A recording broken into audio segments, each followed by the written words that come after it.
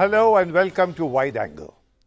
Two historic elections have taken place in West Asia and what the West calls the Middle East. The election in Egypt, 85-90 million people, and another election in Syria, 23 to 25 million people. Now we shall discuss the consequences of these elections. Now these elections have been very divisive for the Arab world itself. The West is divided on both these elections. And we shall wait for the ambassador of Egypt in New Delhi, Khaled Bakli, to join us, and then we shall discuss Egypt too. To begin with, my panel is Wael Awad, the senior most journalist in Delhi, foreign correspondent. He is president of the Foreign Correspondents Club, and he has been here for donkey's years. Then we have General Syed Ata Hasnain, who was our corps commander in Kashmir and who keeps a very, very lively eye on this particular region, why we shall come to at some stage. Awad, the election, look, for 3 years there has been a civil war in Syria. The West, the Saudis, Qataris, and the Turks, they were demanding regime change. The aim was regime change. And now the whole thing has turned around. Instead of regime change, President Bashar al-Assad has gone and reasserted his presidentship yet again. Now, does this divide leave the Arab world as divided as it was? Absolutely, it will leave it as divided as ever, because it was a win for the Syrian people. It was not an election that was demanded for because of the war. The election was due in its due course, and the election took place. Having said that, I wouldn't have said that the Syrian people are quite happy about the development in the ground, because it was a very painful moment for all of us, though it was a joyous that to see the people, the exodus of people are flooding into the street, despite the threat from the militants and the rebels are in the ground, yet they went and voted, whether inside Syria or whether outside Syria. The clear message was they have voted for security, for stability, for prosperity of Syria. This is the general feeling among the Syrian people, that we wanted the president who can retain the integrity and sovereignty of the nation and lead us for the next generation to come. And even now, I think this election has given the first step toward a wider political reforms in Syria, which we might see a kind of a changes of the attitude of the previous kind of running of the government. Are you saying that the aftermath of these elections could well be that President Bashar al-Assad in his next innings will accommodate many of the impulses that are in fact at the moment with what is called the Syrian opposition? Absolutely. That is the message, actually. That is the very clear message from the ground. The people of Syria wanted a wider government. They want a reconciliation. They wanted a better governing. They wanted a better also accountability of the government and rebuilding of Syria. And I think if you could see the amount of people in the street, irrespective of their religion, they were Syrian first, and they have really voted in true spirit to show to the world that the Syrian people will be only people who are able to select and elect their own leaders to lead them in the future. And people has to respect that kind of a feeling among the Syrian, because there is not a single house in Syria, I can assure you, without anybody either injured or killed, or there is a destruction of a house, including my own. So therefore, all of us wanted stability, want Syria to restore to what has been before the 3 years, before this war was imposed on us. When you say this war was imposed, what do you mean? Who imposed it on you? Well, according to the American sources themselves, according to that, they had 250,000 of mercenaries inside Syria. At now, only 100,000 have left. This is American sources. Even Peter, yesterday, from the international International Center for Radicalism Studies. He himself saying that there are enough foreigners in Syria. Everybody of them, the foreign, especially the European, have tested the Syrian blood and they are going back. They are causing dangers to Europe. So they are saying it's a foreign war fought on a Syrian and the Syrian paying by their own blood. General, you as a strategist, as a military man, how do you cope with a situation where you have two distinct groups fighting together who initially they were together and they were encouraged by the Americans and the Saudis and everybody.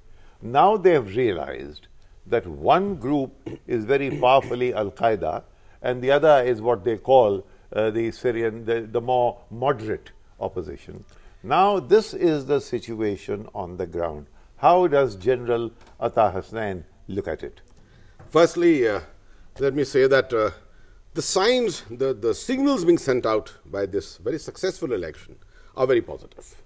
And one feels very encouraged by looking at everything and whatever Dr. Awad just said. To just go into some very basic statistics, what I am told is that approximately 9 million people out of 23 million people were actually displaced. And despite that, you've had an almost 80% turnout in the elections and no violence whatsoever. Which means that even the stakeholders, the people with various interests in this area, allowed the electoral process to go through, which has portents of something positive emerging. Having said that, I don't know, this whole war started essentially as a proxy war. You know, it's a proxy war between two ideologies. Sometimes people say it's a proxy war between two power centers. How does that suddenly come to an end with an electoral process successfully carried out in Syrian heartland? I don't read too much into that. I don't think the situation will immediately pan out to be one of success.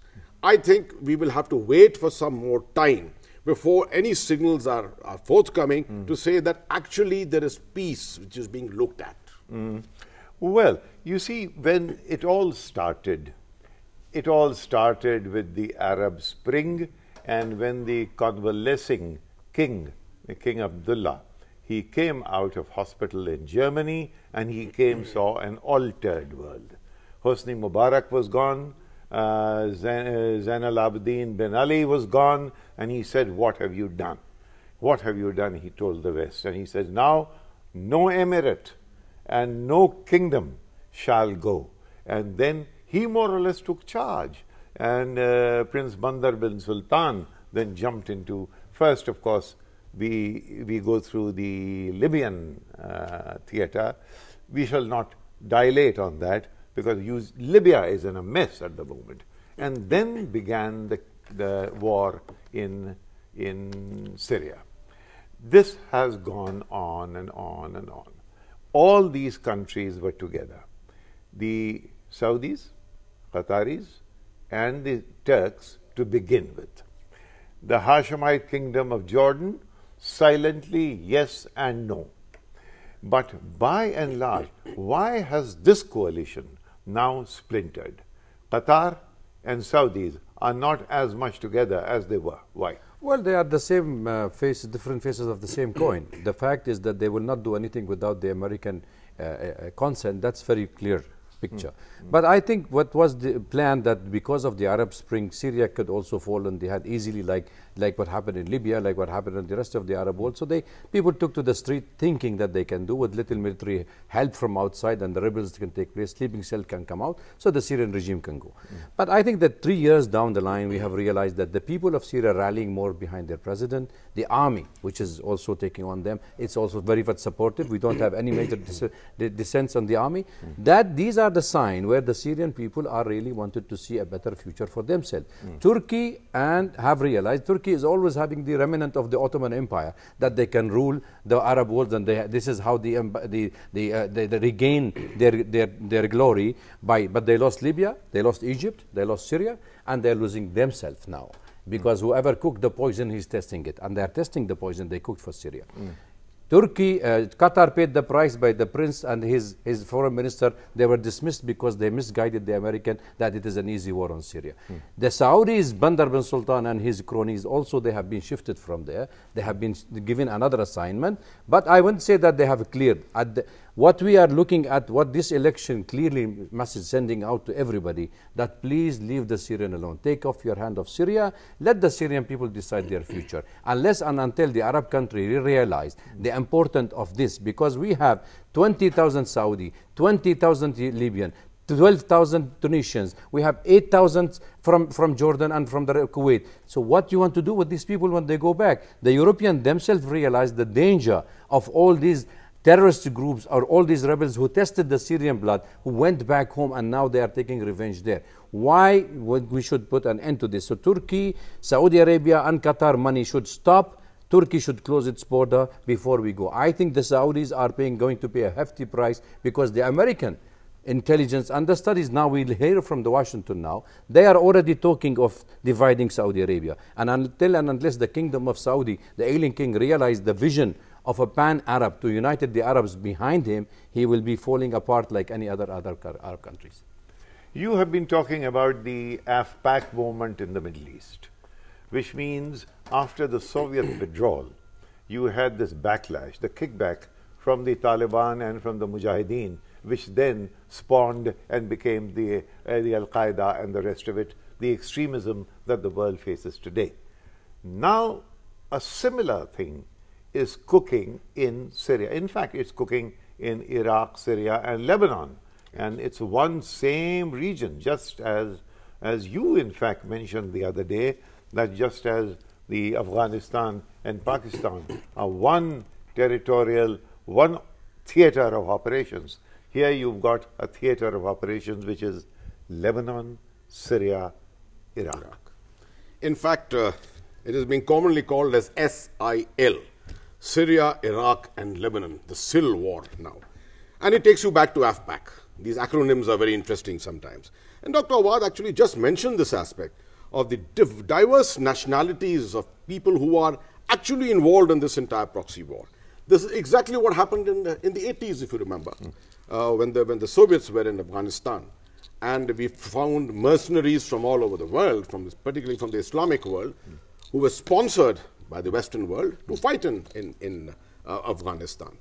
And in 89, with the breakup of the Soviet Union, subsequently you found they were jobless, trained people, a lot of weaponry available, and that is what created all the turbulence around the AfPak region all over again, in Kashmir for example. That's exactly the example today which we can apply to the situation in Syria. The expanded arc of the conflict, the SIL conflict, with all these non-state actors who are looking for jobs, essentially, in this area, not too ideology-oriented as such. When you find that an emerging peace will come by, these are the people who will return to their countries, as very correctly assessed by Dr. Awad, and they are the ones who will create all the turbulence everywhere. Now, we can't be certain as to what their exact ideology will be at that time, but they will be the cannon fodder available for all the major terror groups of the world, the Al-Qaeda, the Boko Haram, the Al-Shabaab in Somalia. And so, therefore, what you find is one more crucible emerging from where all this terrorist activity is going to come about.